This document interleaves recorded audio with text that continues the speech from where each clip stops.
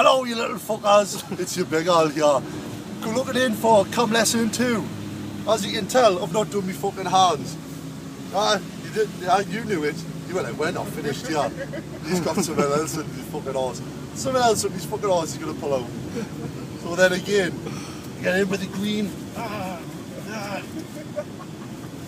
Remember lads, yes, you've got to be precise and you've got to get the fucking job done.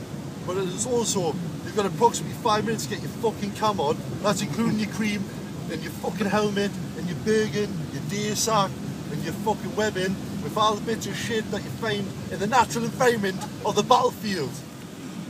I don't want to see no punks putting bits of fucking concrete fucking blocks on the back of the deer sack. One, that's just mental. That's a sexual weight. You've already packing fucking X amount of fucking ammo in that, right? And also, since when do you get concrete blocks in the middle of a fucking desert? That's not natural. Is that natural? Ask yourself, is it natural? No. So when you look at the ground, is that going to be natural in my environment? Dog shit is not natural. So no, I'm not putting it on. You can though, I like to. Makes you smell nice. Combat perfume, mate. Combat perfume.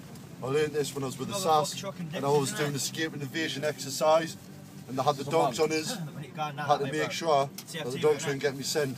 So then I had to roll around for approximately 5 minutes in cheap shit, get it into the fucking paws, into my armpits, into my balls. Doing that, I use these GPSs. It was hard, but I survived because I'm here now to teach you what fucking combat. All over you. All over you. Clear, mate. Look in.